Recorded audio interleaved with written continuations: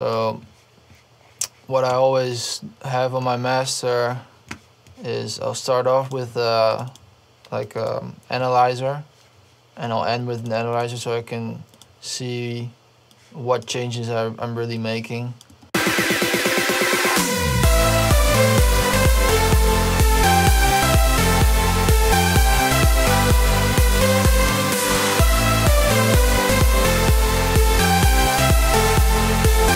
And then the first thing I'll do is I'll use a utility and just make sure that the bass is in mono.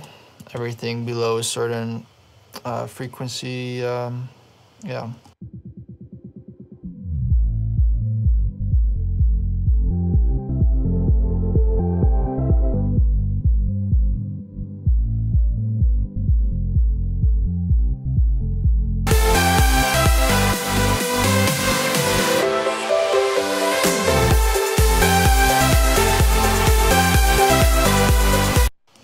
Then I'll usually use like a compressor, like the glue compressor from Ableton itself, actually.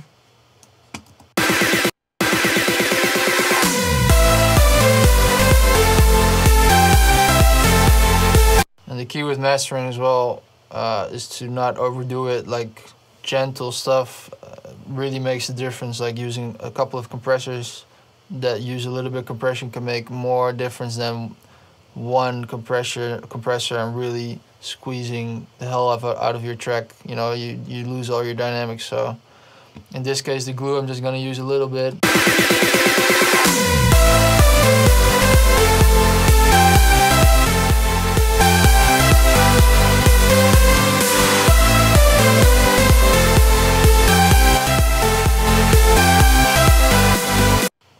And then actually what I'll start with, or before the utility, is just an EQ taking out all the low end, or like the low end below 32 Hertz. You know, you don't hear it, but if you leave it in, if there's information there, then it's gonna make your mix muddy and it's gonna cost you headroom, so always take it out.